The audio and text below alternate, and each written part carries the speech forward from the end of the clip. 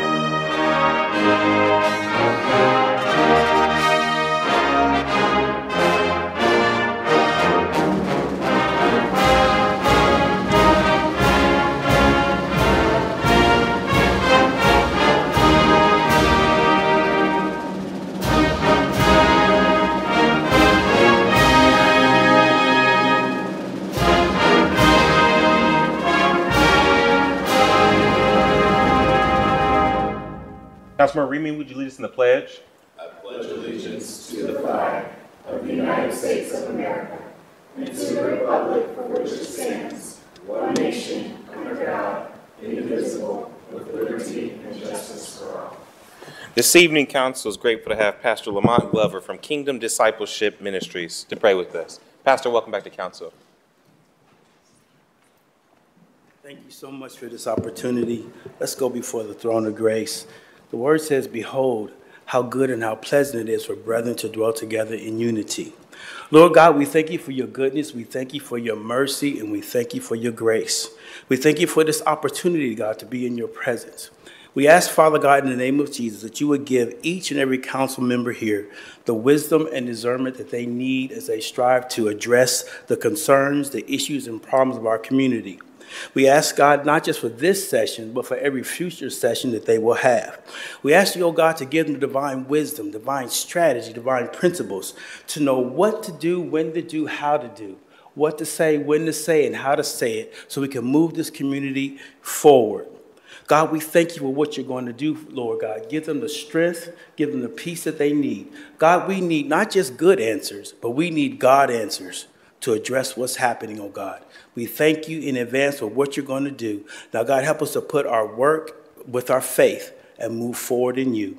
Bless them, keep them, oh God. Do what you need to do in our lives so that we'll have a closer walk and a much more consecrated life with you. In Jesus' name we pray. Amen. Amen. Thank you so much, Pastor. Clerk, please call the roll. Bankston, Barosa de Padilla, de Akauer, Dorans, Faber Green, Remy White, President Harden. Any person who takes any actions to obstruct or interfere with the conduct of tonight's meeting may be charged with disturbing a lawful meeting pursuant to Columbus City Code 2317.12. Any person who enters those areas of City Council chambers reserved for city officials or invited guests may be charged with criminal trespass pursuant to Columbus City Code 2311.21. Thank you, Madam Clerk. Can I get a motion to dispense with the reading of the journal? Clerk, please call the roll. Bankston, Barosa de Padilla, de Akauer, Dorans, Faber Green, Remy White, President Harden. Are there any corrections or additions to the journal? Hearing none, the journal is approved.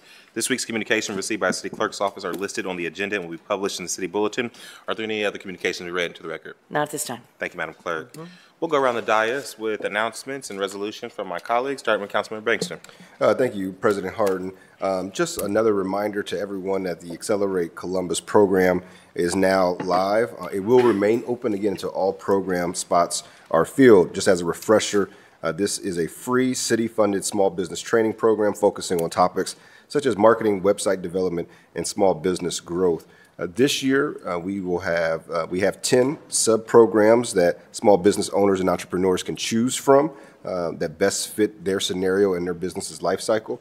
To see the full list and to apply, please visit the city's Small Biz Hub at cbussmallbizhub.com, where you can find more information and apply for the program. That's all I have. Thank you, Councilmember. Councilmember Barosa de Padilla. Thank you, Council President. I wanted to take one moment before we start our meeting off today to first welcome and thank all of the advocates that are here in council chambers this evening. And I would like to take a moment specifically to address our folks from the transit community that I know many of them are here this evening. Since October, there have been 6 cyclist and pedestrian deaths on our streets, including 2 children. Traffic violence has become acceptable where we see crashes as accidents and not the tragedies and acts of violence that they are. There are 2 significant pieces to ensuring that we keep people safe on our streets and that we move from being car-centric to people-centric. We need both infrastructure and culture change. We need to redesign, rethink, and rebuild our roads to make them safer for all users. This includes the addition of protected bike lanes, shared use paths, the addition of sidewalks and tools to reduce speed and add additional safety measures for pedestrians and cyclists to cross intersections. And while projects like Vision Zero, Link Us, and Bike Plus will bring much needed infrastructure changes across the city, we acknowledge that we need solutions more quickly. As Chair of Public Service and Transportation, it is my intention to continue to engage with our residents and advocates in the process of improving pedestrian and cyclist safety on our streets in a frequent and intentional way. Additionally, we're advocating for a significant amount of dollars towards tactical urbanism and short-term safety solutions and demonstrations like open streets that puts pedestrians first. And lastly, it is my hope that if you are sitting in this room with us today or watching online, that you think about the split-second decisions that we each make every day. Like when you choose to answer that text while driving, or speed through a red light because you're running behind, or become impatient with the driver next to you, or to get to that next place. We're making decisions every day that quite literally are life and death. And these decisions while operating vehicles have impacts and ramifications well beyond us as individuals. They affect whole families and communities. And I implore all of us to do better and to think of each other. And so we'll have an opportunity later this evening to hear from the activists and to hear from the transit community that has signed up to speak, and we'll have more of a dialogue. But I did want to give 1 second to, more than 1 second, to introduce our Interim Director of Public Service, Kelly Scioto. So Kelly, I want to give you the floor for a moment. Good evening, President Hardin, Chair Rosa de Padilla, members of council. Thank you for giving me a few minutes to give some remarks. I want to first like to acknowledge that behind those fatal crashes, there are people. There are brothers, sisters, mothers, children. They have faces. So I want to take that moment to acknowledge them. No one should lose their life or experience the devastating loss of a loved one from a crash. These crashes should not happen and are preventable. One is too many. Like cities all over the country, for decades, roadways like Morris Road and other major thoroughfares were built to be car-centric and to carry fast-moving traffic. The Department of Public Service is working with our Vision Zero partners, the Mid-Ohio Regional Planning Commission, CODA, Columbus Public Health, and others, to change the built environment, to change behaviors, so that we can create a culture of traffic or roadway safety, and to add infrastructure to build walkable, bikeable communities that makes it more comfortable and safe to walk and ride a bike. I just want to take a moment to say that I am a mother. I bike and walk around the city streets of Columbus with my children. I have a 14-year-old that's trying to, get a little bit of independence and biking out there by himself. So this hits home. Our transportation infrastructure alone is only part of the solution, though. It is a big part. We also need a partnership with all of our residents for a culture change to put safety first before speed and getting from point A to point B as fast as possible. When we all slow down, drive sober, put our phones down, and pay close attention to our surroundings, we absolutely will save lives. Even one death on our roadways is too many. Through our major transportation initiatives that the council member mentioned, including Vision Zero Columbus, Bike Plus, and Link Us, we are laser focused on transforming our local roadway system to put safety first, whether you are walking, biking, using the bus, or driving a vehicle on city streets. Thank you. Thank you, Interim Director. And thank you, Council President, for giving us a moment. I know that it was, we wanted to take a moment to acknowledge where we are as a city. We wanted to take a moment to acknowledge the challenges that we've had with infrastructure. We're going to have, again, I want to thank all of our folks who are here today. It is always but for the people that change happens. We will have a dialogue. Thank you for your patience as we continue the rest of the meeting, but we wanted to take this time to acknowledge where we are, acknowledge the conversations that we will have throughout this meeting and later in this meeting. But I wanted to give us the time to acknowledge all the folks who took time to be here today, all of the written testimony that we also received here today from folks that didn't have the opportunity to sign up. And again, while it seems somber, it is an important issue, and we wanted to ensure that we took the time to address it now, address it later, and then continue to work together for longer-term solutions for our roadways. So thank you, Council President. Thank you so much, Councilmember. Councilmember De Alcar. Thank you, President Harden. I have one announcement this evening. Franklin Soil and Water Conservation District has partnered with Columbus Recreation and Parks Department to develop the Columbus Urban Tree Assistance Program. This program is made possible by funding from Columbus Recreation and Parks Department and will offer up to $2,000 to 5 organizations that demonstrate a need and ability to complete a native tree planting project on private property in the city of Columbus. The applications opened up last week and it closes on February 29th. Civic associations, neighborhood associations, HOAs, area commissions, and other organized groups of landowners will be eligible to apply for this competitive assistance program. Planting must occur on private property in the city of Columbus. Successful awardees will work closely with Franklin Soil and Water Conservation District, who will make all purchases and pay invoices on behalf of the project. The department will be hosting 2 virtual and in-person hybrid information sessions for this programming in the coming weeks, February 6th and February 21st, both at 6 p.m. and both at 1404 Goodale Boulevard, Suite 100. Please reach out to the department if you have any questions about this program. And that's all from me, Council President. Thank you, Councilmember. Press Pro Tem. Councilmember Favor. Thank you, Council President Harden. February marks the beginning of Black History Month, a time for us to reflect on the historical and cultural contributions and achievements of Black Americans. This year's theme is African Americans and the Arts, a nod toward the influence of Black Americans and what the work that they have had on a number of artistic forms and expressions. Today, I would like to highlight Columbus's own Amina Brenda Lynn Robinson, a Columbus legend whose art has touched the lives of so many across our city and our nation. Amina was born in Columbus and grew up in Poindexter Village, one of the nation's first federally funded public housing complexes. Art was one of Ms. Robinson's first outlet of expression, learning techniques from her parents that she later used in her work, including sewing and using raw materials. She studied at Columbus College of Art and Design, then Columbus Art School, and began a career within the arts that centered on illustrating the African American experience of racism and discrimination. When Amina passed away in 2015, she left her art, writings, home, and personal trusts to the Columbus Museum of Art.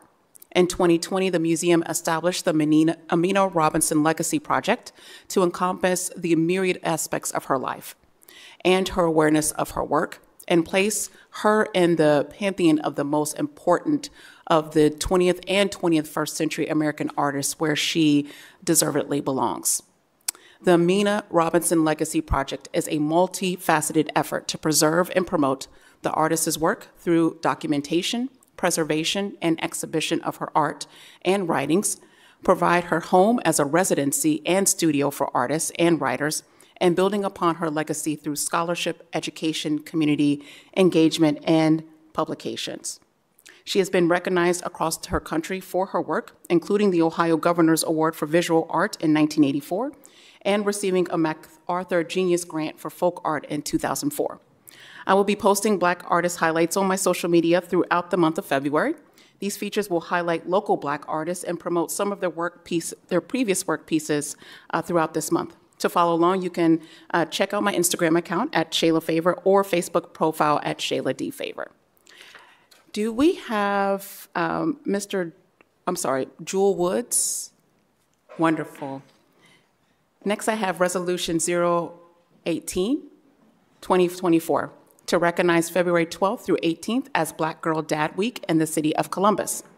Black Girl Dad Week is hosted annually in partnership between Male, Behavioral Health, and the Columbus Urban League to celebrate supportive fathers and their impact on their daughters' well-being. This year, the Black Girl Dad Week is being celebrated the week of February 12th through the 18th, and it focuses on 7 different thematic areas, one for each day of the week, and includes events like the Black Father-Daughter Day Dance at COSI, among others. Research demonstrates that strong father-daughter relationships lead to happier and healthier women and leaves a lasting impact on fathers, including changing their behavioral patterns along a longer lifespan. This week-long event seeks to reshape that narrative by establishing a forum for constructive dialogue about how to foster positive relationships between Black fathers and their daughters. With that, I'll turn it over to Mr. Woods from Male Behavioral Health to provide some brief remarks. Excuse me. Thank you. Council President Hardin, members of City Council, and special thank you to Councilperson Favor. Black Girl Dad Week was born from a very simple observation or belief, and that's the belief that it's better to light a candle than it is to curse the darkness. And so whether or not we speak to the statistics of 70 or 80% of single-parent households, the reality is that culturally, we know that there's a lot of fathers and father figures that are actually accepting the opportunity and responsibility to pour into the lives of women and girls. Politically, Black Girl Dad Week was born from the reality a couple years ago when we knew that Roe v. Wade was going to be overturned, and we felt like there was a need and opportunity for males, particularly men of color, to figure out how to partner with and support issues that affect women and girls, particularly Black women and Black girls.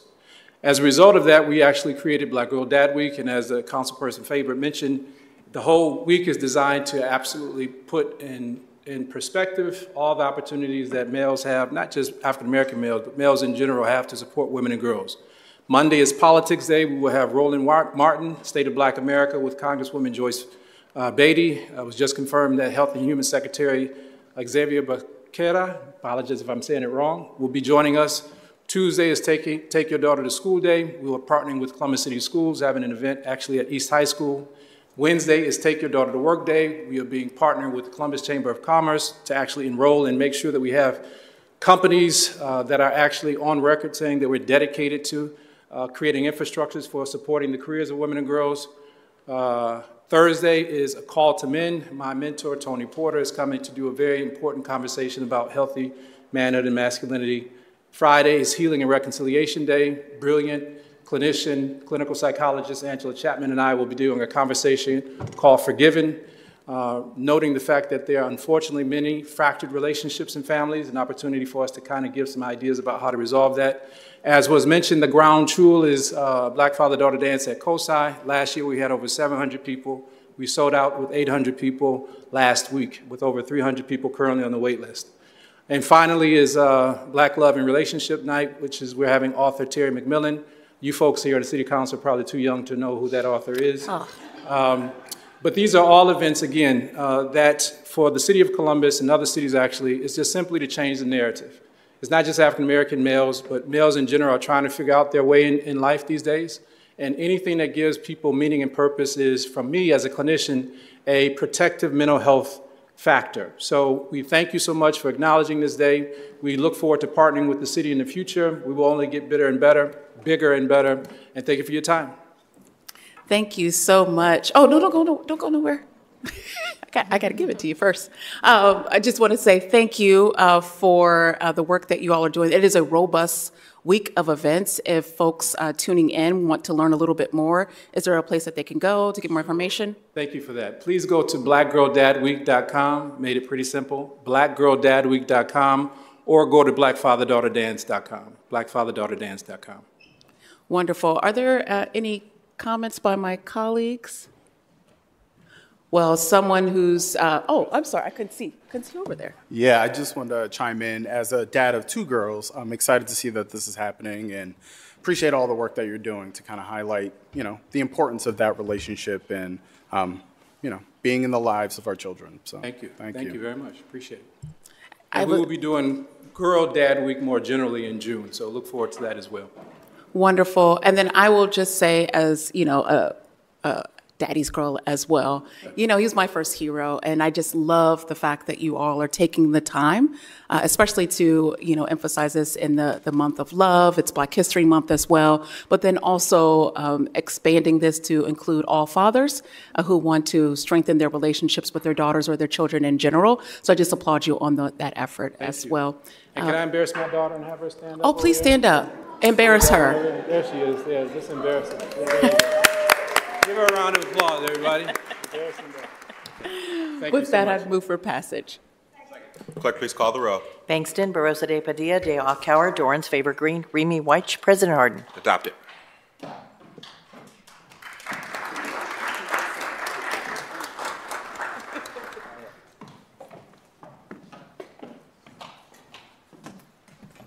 That's all from me, Council President. Thank you, Councilmember. Councilmember Green. Councilmember Remy. Councilmember White. All right. I will just add to Councilmember Favor's announcement around Black History Month that we too are going to celebrate the contributions that Black artists have made to the city of Columbus. On February 16th at the Lincoln Theater, we'll have our annual Black History Month celebration and Poindexter Award ceremony. So we encourage folks to come out and be part of that celebration. It's really going to be something. We're really excited about the art that we will see even that day. So come out. Are there any comments from our elected officials, from the city treasurer, city attorney's office, or auditors? Seeing none. Are there any requests by members of council for the removal of an ordinance or resolution from the consent portion of the agenda? Hearing none, may we now have a motion to waive reading of titles of third-day legislation by the clerk?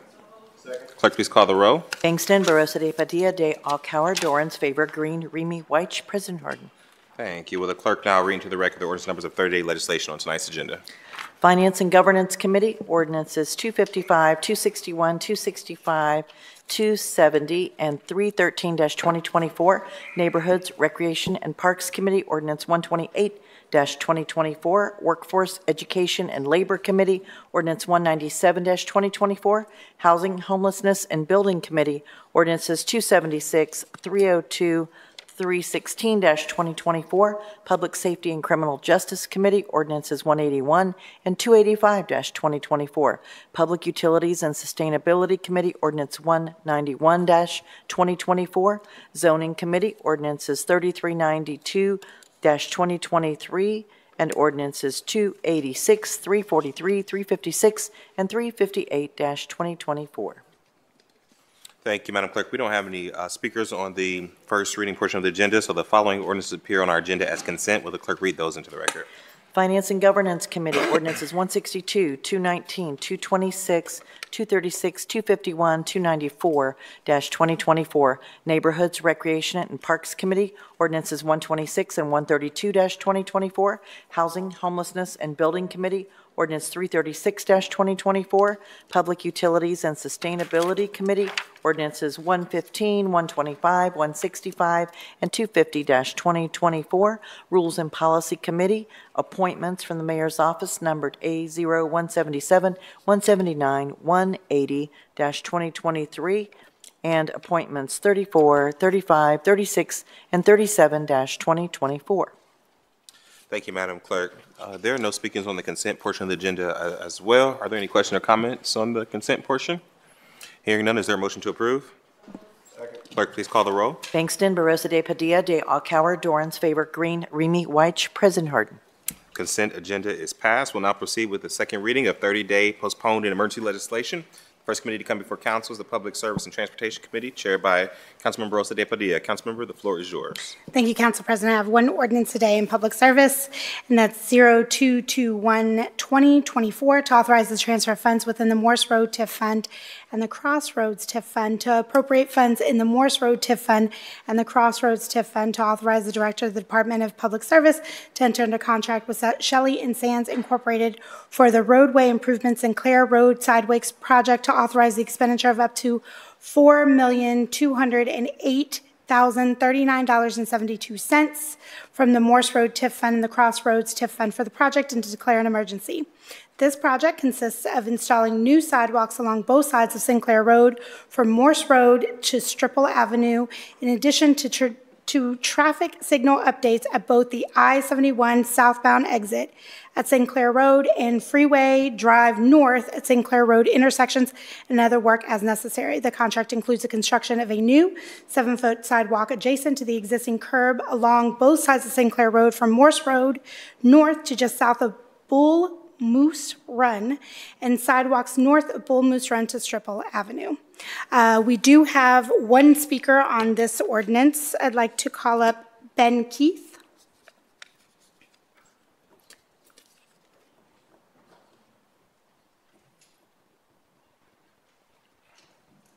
Mr. Keith, welcome back to council, I believe. And you're going to state your name, any organizations you're affiliated with, and you have 3 minutes. Yep. Well, thank you, Councilmember Rosa de Padilla. My name is Ben Keith. I am a commissioner on the and zoning committee chair on the North London Area Commission, but to comment on the Sinclair Road Sidewalks ordinance, I'm just here as a concerned member of the community. I'm marked as opposed, but that's kind of misleading. This project is better than the status quo, but it's not good enough, and I hope that the city can make it better while still passing the funding ordinance. Planning work for these improvements on Sinclair Road started in 2020. In 2021, Columbus adopted its first Vision Zero policy with the goal of achieving, quote, zero fatalities and serious injuries from crashes on city streets, end quote. Columbus said that, quote, speed is recognized and prioritized as the fundamental factor in crash severity, end quote, and Columbus committed to building complete street infrastructure, including separating pedestrians and bicyclists from cars. In 2023, Columbus published the Vision Zero Action Plan 2.0, saying, quote, we commit to protecting lives above all else on our city transportation system, end quote. The plan talked big about providing more separated bikeways, more complete streets, and more shared use paths. But if this city's Vision Zero commitment to all road users was serious, why does this project propose sidewalks instead of shared use paths, with no consideration for bikes or scooters on a 45-mile-an-hour road? Your average bike or scooter cannot go 45 miles an hour. The safest thing for us to do is not ride in the road, but riding in the road is the only legal thing that this project allows. Columbus City Code Section 2173.10 bans riding bicycles and scooters on sidewalks. So we're left with 3 options. You do the safe but legal thing and ride on the sidewalk, or safe but illegal thing and ride on the sidewalk, or you do the legal thing by riding in the road and you risk your life and limb, or you just give up, don't ride at all, and contribute to Columbus's growing pollution and traffic problems. None of these options are in keeping with Columbus Vision Zero goals or Columbus Climate Action Policy goals. And to fix this, I request that the city do 3 things. The Department of Public Service needs to revise this project to add a shared use path on at least one side of Sinclair Road, connecting the Morse Road bike lanes to the rest of the city. And I hope that you can do that without delaying construction. Second, City Council needs to repeal City Code Section 2173.10, or at the very least amend that section to allow riding bikes on the sidewalk in cases where the road is unsafe. And third, Council needs to require complete streets policy compliance on all projects currently being designed and on all future projects. Thank you for your time. Thank you, Mr. Keith. Do you want to stay for just a second? I'm going to give it over to the interim director to respond. Good evening. I will say that this project predates Vision Zero. I mean, it's been in development for many, many years. It is a sidewalk project. It's going to have to remain a sidewalk project due to the right-of-way that we acquired for this project. I do hear you, and I would like to talk, about how we can do better in the future, but this project is going to have to remain a sidewalk project. I do hear the concerns, and looking back, it should have probably been a shared use path on one side of the road. I'm not going to debate that. Thank you, Director. So, Mr. Keith, the one thing I do want to point out is, and I we read each one of the written pieces of testimony that I know several of them had suggestions or some best practices for us to look at. So we will look at the pieces of code that you're talking about, and we will take those things into consideration to understand in terms of legislation, specifically where are the places that we can make changes so that we can allow for safety. So I want to thank you for bringing those to our attention this evening. And thank you, Interim Director. Thank you, Director and Council Member. Thank you. Do my colleagues have any other questions? Comments? Great. For that, I move for passage. Clerk, please call the row. Bangston, Barosa de Padilla, de Alcauer, Dorans, Favor Green, Remy White, President Harden. Pass. Thank you. That's all for me this evening. Thank you, Madam Chair. Next committee to come before council is the Housing, Homelessness, and Building Committee, chaired by Councilmember Favor. Councilmember, the floor is yours. Thank you. We have ordinance 0300-2024 to authorize the Director of the Department of Development to enter into a not-for-profit service contract with the Affordable Housing Trust for Columbus and Franklin County to facilitate the production of affordable housing and enhance home ownership opportunities in Columbus, to authorize the expenditure of 0.43% of the combined rates of 5.1% of the hotel motel short-term rental excise tax, presently estimated at $2,317,000, and to declare an emergency. At this time, I'd like to invite Lark Mallory, the President and CEO of the Affordable Housing Trust, to the podium. The Affordable Housing Trust for Columbus and Franklin County combines public and private funding through a variety of sources to support the development of housing within the city. Both rental units and home ownership projects are developed. In 2024, the city will commit its annual contribution of the hotel motel short-term rental tax receipts of the Housing Trust at an estimated $2,317,000. The amount is based on 0.43% in relation to the 5.1% combined rate. Payments will be made to the Housing Trust by the Auditor's Office on a monthly basis up to the amount available in the fund, which in total may be more or less than the estimated amount. Funding is contingent upon the passage of Ordinance 3011-2023. Last year's allocation was $2,091,000, showing that the bed tax receipts are sustained from last year and are continuing to rebound from COVID. Director Stevens, before I turn the podium over to President Mallory, do you have any additional comments you'd like to add? Thank you, President Harden, Chair Favor, members of council. I'll be quick because Lark Mallory is much better advocate for this work, but I just want to thank her and the leadership she's shown around housing and the investment and the work and the creative, innovative thinking she's doing to address our housing needs. Thank you. Ms. Mallory. Thank you. Excuse me. Thank you, City Council President Harden. Thank you, Chair Favor, and thank you for inviting me out. Also want to thank you to a couple of developers who are with us today to show the importance of what we do. On Saturday, I had an exchange with Jeff Woda from Woda Cooper and also shared with him that I would be here today. He took time out of his busy schedule to be with us, so thank you, Jeff. And also spoke to our third cohort in our emerging developers. And I am going to embarrass them and ask them to stand up because I told them I'd be here today and they showed up in full force. So, and Ms. Mallory, can you specify who are these folks that just stood up? I'm sorry. So, as you know, AHT started the Emerging Developers Accelerator Program. It is a 6-month training program for underrepresented developers of color and women. I generally teach the first session that gives them an overview of Affordable Housing 101 and the Affordable Housing Trust. That was Saturday. I just want to note that was Saturday morning. Today is Monday, and they are here. And that just really goes to show the importance of what AHT does and the importance of this funding. So you have everyone from a prolific LIHTC developer to our brand new developers here to say how important this funding is. And I am timing myself. Over our 20-year history, AHT has used the funding from the City of Columbus and Franklin County to make over $320 million in loans that has created or preserved 14,000 units. Just last year alone, we made $68 million in loans, and that created or preserved 1,400 units. What you can't see in this slide, too much detail, is that the majority of those loans are in the 30 to 80% AMI. 30% AMI, those are minimum wage workers. 60% AMI, that's a teacher. Police officers somewhere between 80 and 100% AMI. So we're not just talking about our neediest citizens. We're also talking about the folks who provide a service to us every single day. I mentioned our emerging developers. Since we've started this program, we've loaned almost $8 million to them. And that's 79 units created by Black and brown and women developers.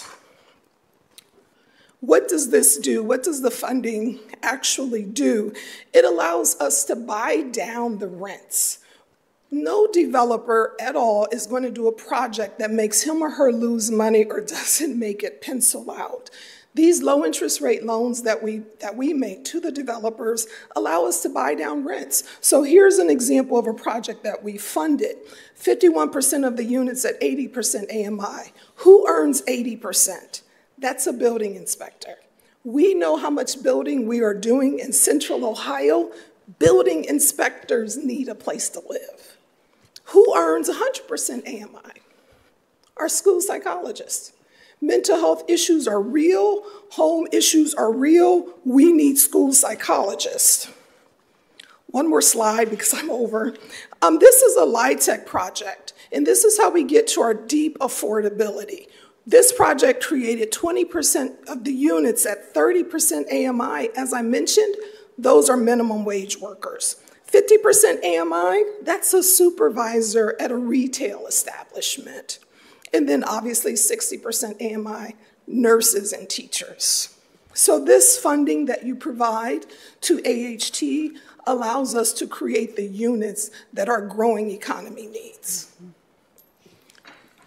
Any questions? Thank you. Are there any questions for Ms. Mallory? I truly appreciate you taking the time to walk through what it looks like to put a stack together, a financial stack together for folks.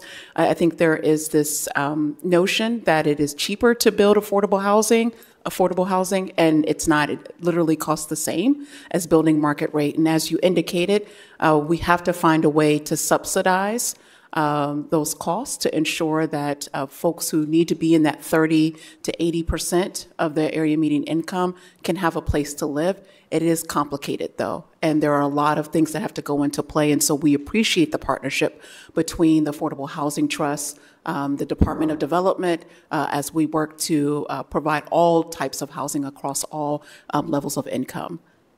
Any additional questions or comments by my colleagues?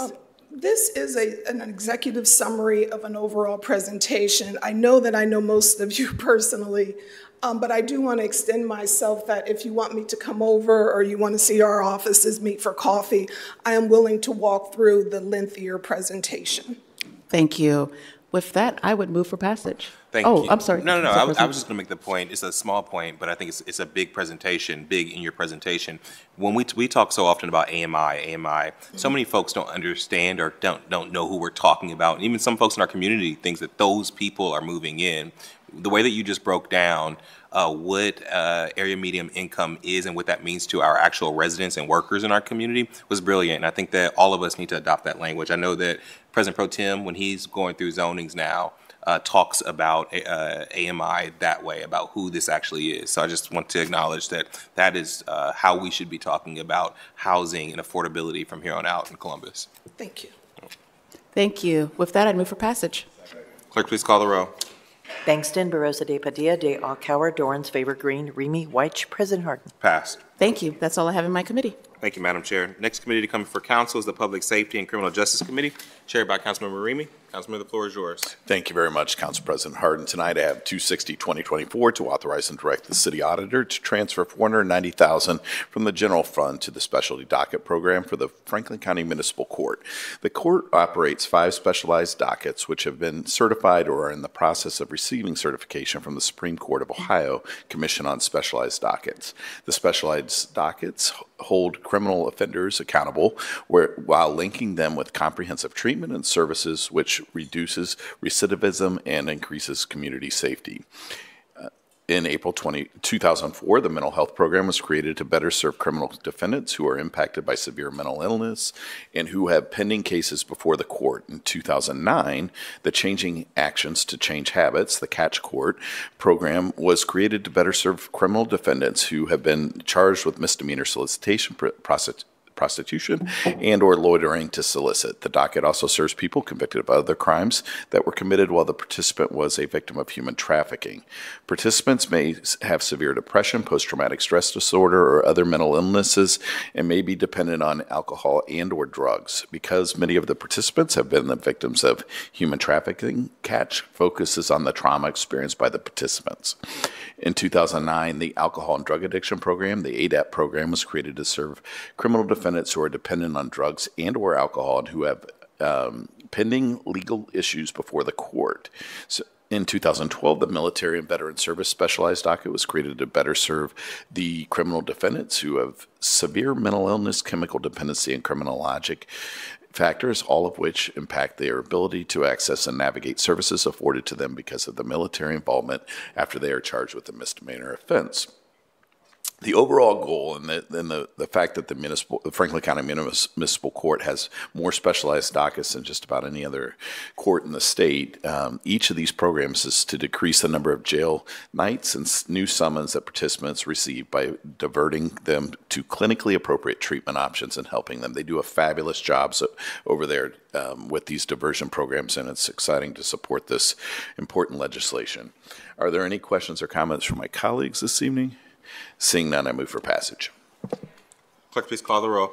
Bangston, Barosa de Padilla, de Alcala, Dorans, Favor Green, Remy White, President Harden. Passed. That is all I have in public safety and criminal justice this evening. Thank you, Mr. Chair. The next committee to come before council is the Public Utilities and Sustainability Committee, chaired by Councilmember White. Councilmember, the floor is yours. Thank you, Council President Harding. Tonight in Public Utilities and Sustainability, we have 4 ordinances coming before council today. First, we have 0099-2024 to authorize the Finance and Management Director to associate all general budget reservations resulting from this ordinance with the appropriate current and pending universal term contract purchase agreements for the purchase of water treatment chemicals for the Division of Water, to authorize the expenditure of $23,200,000 from the Water Operating Fund, and to declare an emergency. This emergency designation will allow the department to purchase the chemicals necessary to keep our drinking water safe. Let me pause there, see if there are any questions from my colleagues. Seeing none, I move for passage. Second. Clerk, please call the roll. Bangston, Barosa de Padilla, de Alcala, Dorans, Favor Green, Remy White, President Harden. Passed.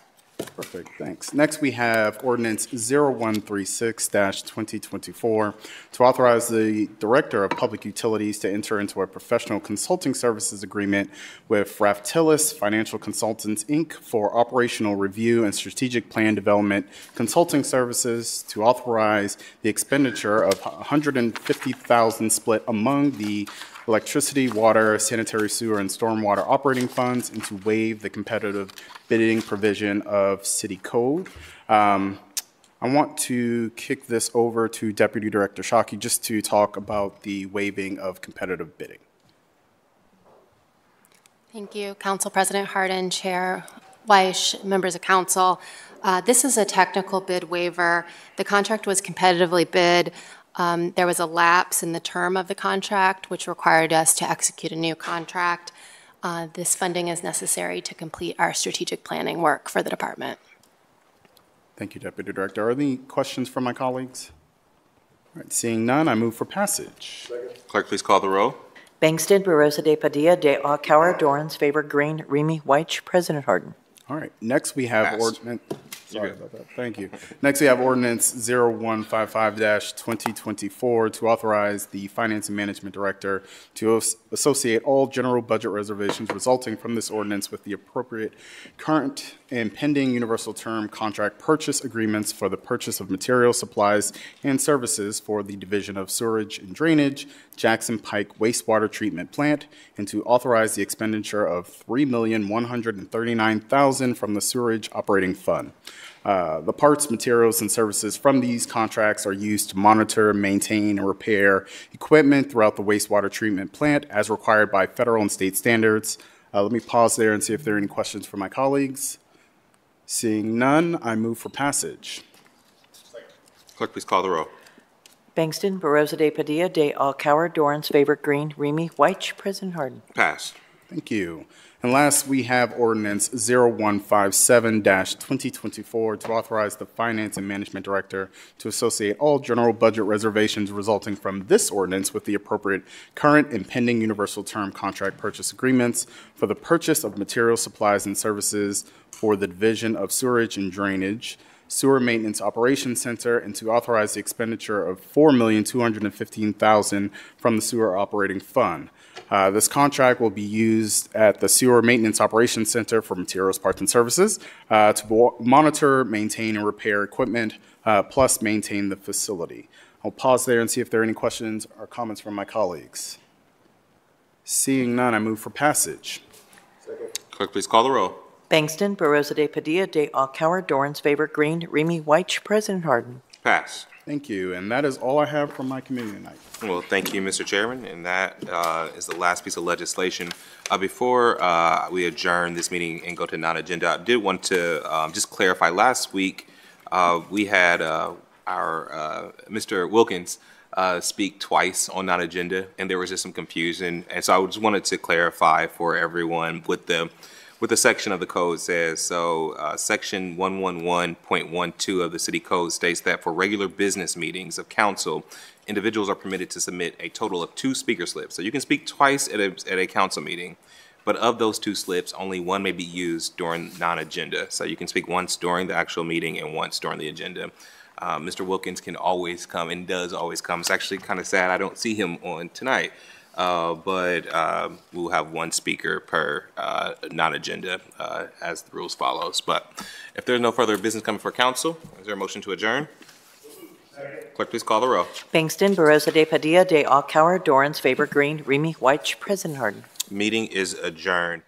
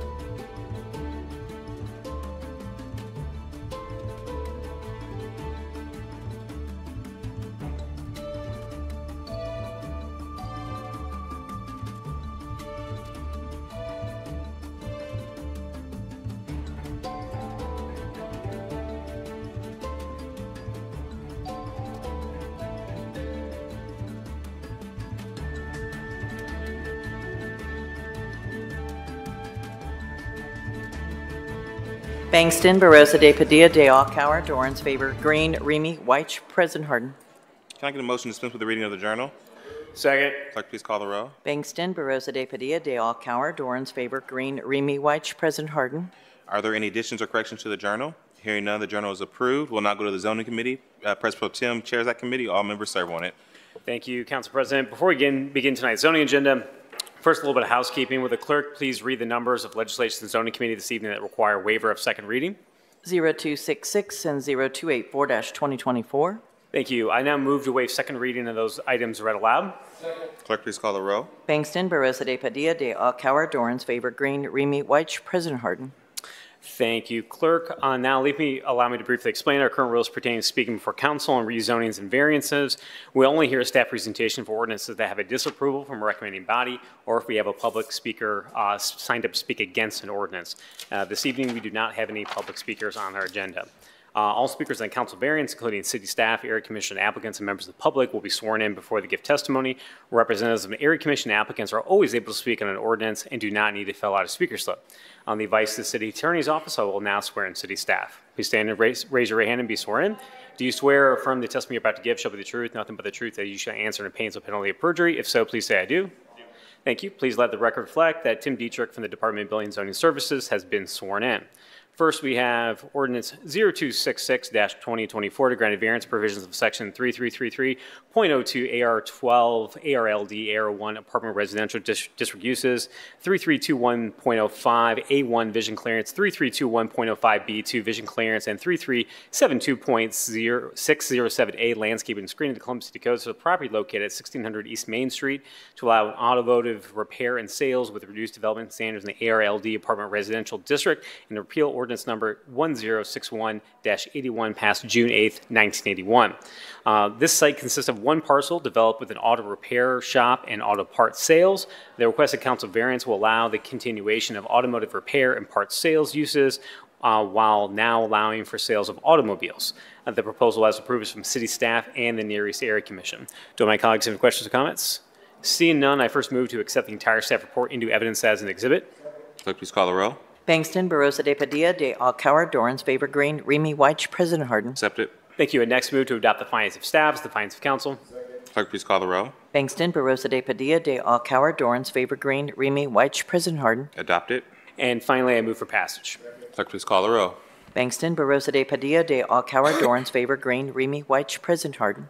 Passed. Thank you. Next, we have Ordinance 0284-2024 to grant a variance provisions of Section 3332.033 R2 Residential District of the Columbus City Codes, a property located at 2970 Askins Road, to allow two-unit dwelling in the R2 residential district. The site is currently undeveloped, and the requested council variance will allow for the construction of a two-unit dwelling. Council variance is required because the current district only allows a single-unit dwelling per lot as residential uses. The proposal has approvals from city staff and the Mid-East Area Commission. Do my colleagues have any questions or comments? Seeing none, I first move to accept the entire staff report into evidence as an exhibit. Clerk, please call the row. Bangston, Barosa de Padilla, de Alcauer, Dorans, favor, Green, Remy White, President Harden. Accept it. Thank you. Next, I move to adopt the findings of staff as the findings of council. Clerk, please call the row. Bangston, Barosa de Padilla, de Alcauer, Dorans, favor, Green, Remy White, President Harden. Adopt it. And finally, move for passage. Clerk, please call the row. Bangston, Barosa de Padilla, de Alcauer, Dorans, favor, Green, Remy White, President Harden. Pass. Thank you, Council President, and thanks to Councilmember Green for the assist. That's all we have in the zoning committee this evening. Seeing no further business coming for the council, is there no motion to? Clerk, please call the row. Bangston, Barosa de Padilla, de Alcauer, Dorans, favor, Green, Remy White, President Harden. Adjourned.